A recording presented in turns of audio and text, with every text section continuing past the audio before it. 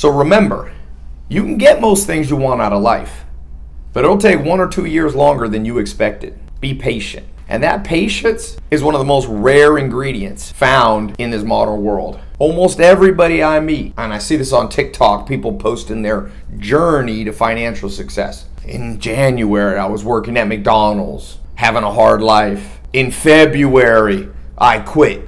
In March, I launched my business.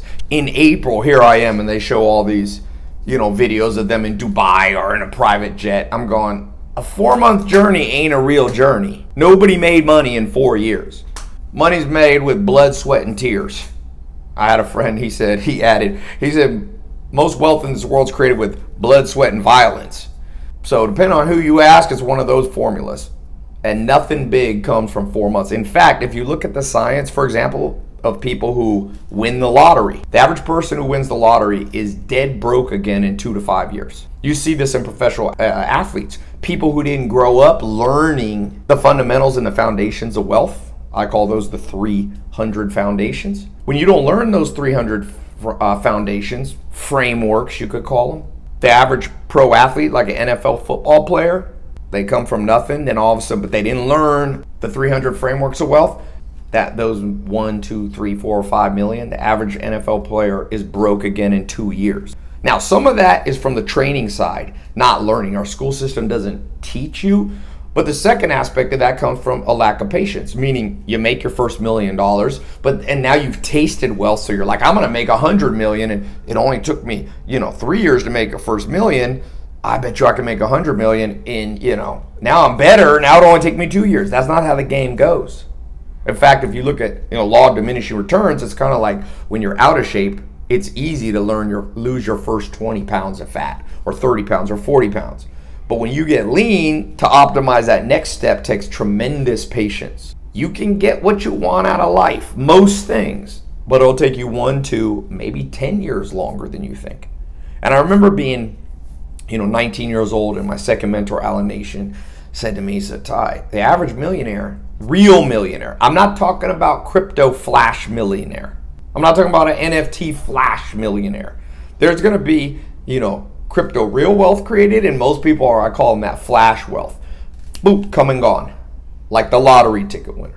He said to me, real millionaires take 12 to 20 years. The average real millionaire, multimillionaire that keeps their money takes 12 to 20 years. And I remember being 19 and going, I'm not going to wait 12 to 20 years. And sure, you can shorten that learning curve, but think about it this way. That same mentor, Alan Nation, said, look, Tai, success, building a business, creating money, it's a little bit like having a child. At the beginning, it's a lot of work, keeps you up all night. It's like a baby. Then it reaches kind of the toddler stage. You still have to watch it, but you get a little break. Then it starts to grow up. It becomes, preteen, teenager. At that stage, they're good to go on their own for a day or two, but you better keep your eye on the ball. And he said, if you wait long enough, that baby, that success you created long enough, it'll eventually take care of you when you're old. And I remember thinking, that's a good analogy, but I don't want to wait. It takes, 18 to 21 years for an adult to mature. I'm like, if that's the metaphor for wealth, I don't want to wait 18 to 21 years. And he said to me, well, Tai, I was like, I'm just going to work harder and smarter, and then I can make it all the first year. And he said, well, what happens if you overfeed a baby? Can you make it grow twice as fast by feeding it twice as fast? Can you make a baby grow 10 times faster by feeding it 10 times the calorie? No, you'll kill the baby. And so a lot of people, because they don't have patience, they don't understand the cadence of wealth creation. Even somebody like the first internet billionaires, Bill Gates started at 12 building his first computers. He was a multi-billionaire, 20s and early 30s. That's a solid 10 to 20 years. You think about people like, Mark Zuckerberg or Elon Musk. It took a while. He's the richest person in the world. I remember reading, he started PayPal at 01, made some money, made solid money. I think his cut, he says, was under 150 million. Reinvest. That was like 01, 02, 03. And he's the richest man in the world in 2021. But he's a patient man. And that's what I said. You can get most things you want out of life, but it's going to take 1, 2 years longer than you expect, maybe a decade. And you can't just feed the baby more to try to speed it up. But let's talk about, for those of you impatient people watching this, you might say, well, Tai, I just don't have the time. I'm not going to do that. Well, you're probably going to be poor. But let's say you want to try to break the natural laws of this universe, and you want to feed the baby so that instead of 21 years or 18 years to grow up, you make it, happen in 8 years. How do you half the learning curve? How can you work half as hard and get twice the results? I'm okay with that framework. I'm not okay with cutting the framework, 100x. I don't like these Insta TikTok reels where it's like, my McDonald's journey in January, I quit my job Tuesday. January I'm broke, working at McDonald's. February I quit my job. March I launched my business. April I'm traveling in jets and Lambos in Dubai. And I never taught people that. That wasn't from me. Some people go, Tai, didn't you teach people to get rich? I'm like, did you ever listen to one iota of what I said? Are people that stupid? Yes. They'll say what you taught without ever listening to what you taught. I've been talking about this 12 to 20 year framework from when I started in social media back in like 2010, 11, 12. It's the same message. Now, of course, I show the Lamborghini. Why? Because people need to see the end game to stay motivated through the dark years. They call those the 10 dark years.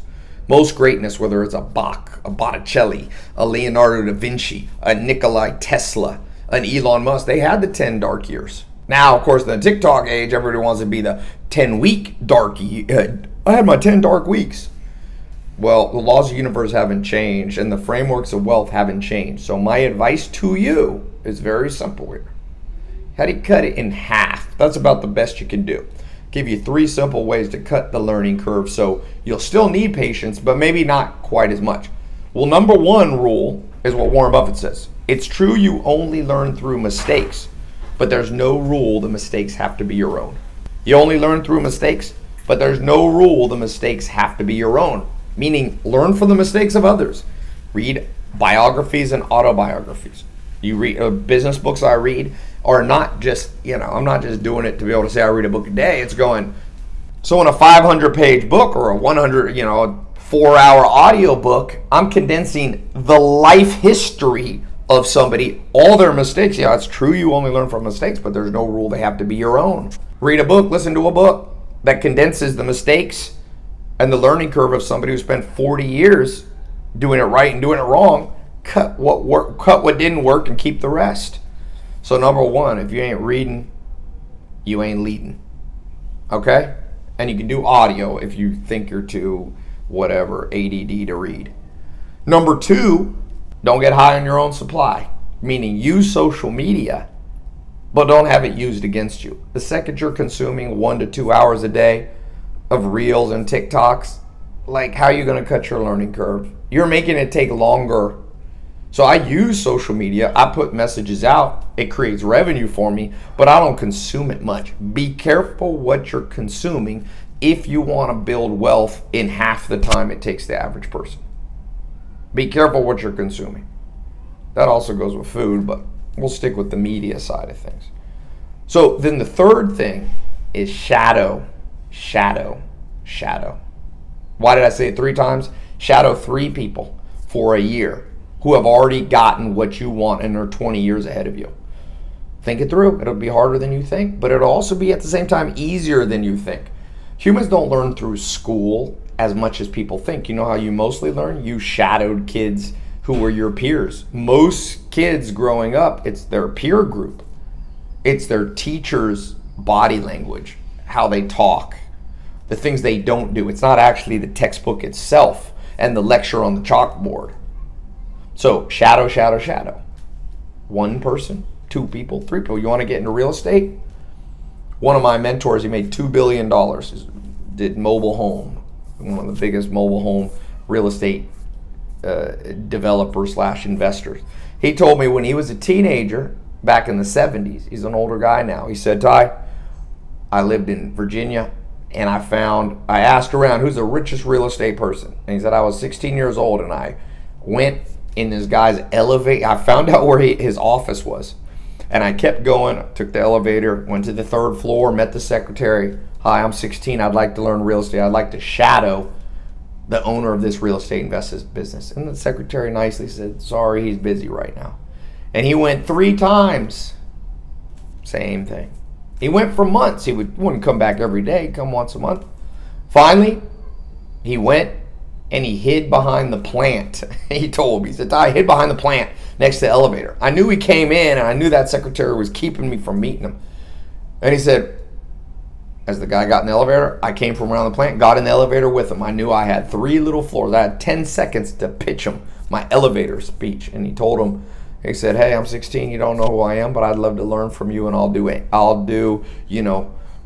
get you donuts, I'll get you coffee, I'll travel with you, I'll do the grunt work, the boring stuff, if you'll just teach me what you know. And the guy took him under his wing.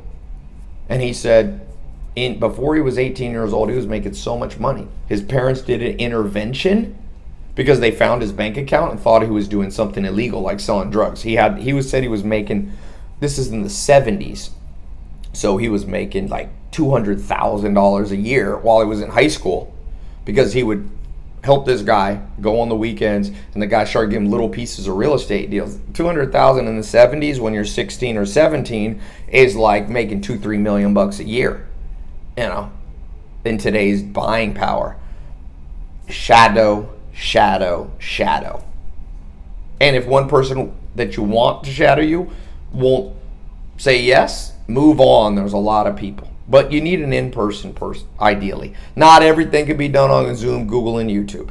There's nothing wrong with Zoom. You could make one of those 3 mentors that you shadow could be online. But I'd have 2 of them in person. I have people that I shadow as much as I can. Some of them are billionaires. I just posted on my Instagram. I was in Texas, and I texted Tillman Fertitta, the owner of the Houston Rockets, multi-billionaire, owns the Golden Nugget Hotels, owns 500 restaurants, you know, and I hadn't seen him in a while because of this whole COVID thing. So I texted him, I said, hey, can I come? And sure enough, he's like, I got 30 minutes, and I showed up there. That's in-person shadowing.